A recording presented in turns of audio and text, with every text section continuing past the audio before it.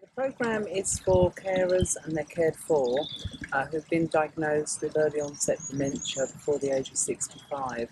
It's a break for the carers and the cared for to come away, be a couple again, and actually just be in a different environment where there's support and that time for the carer to actually have that break that they need. It was piloted a couple of years ago, and this is our fifth one this year.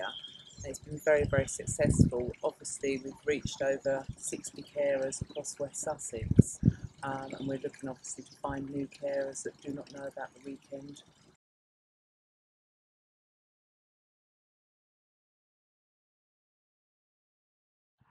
At first I thought, oh yes, it's a little break for me by myself, but then it was for Ken as well. And we both came, and I did feel as though it was a marvellous break for me, because I didn't have to worry about Ken. There was someone here all the time looking after him, knowing exactly where he was, doing things that he wanted to, and I was free just to wander and do what I wanted to. Relaxation, massage, everything that I think, oh yes, that would be nice to try. And I was able to, because it was really a weekend for me as well. It does give you that little power pack on your back, like, you know. The main thing was I didn't have to worry about Ken, because there was someone here for him. I felt as though I had had my time. Yes.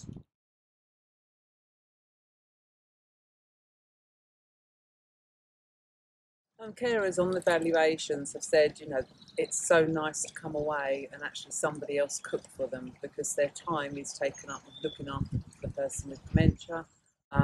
They're cooking all the time, so there's no one really to take care of them. So to have that break where they can actually just have something to eat, somebody else has prepared it, no washing up, they can go for a swim and just do those things that they used to do before they become a carer. So we've had people made friends, gone away on holiday, and people just keep coming back because they really enjoy that time for themselves.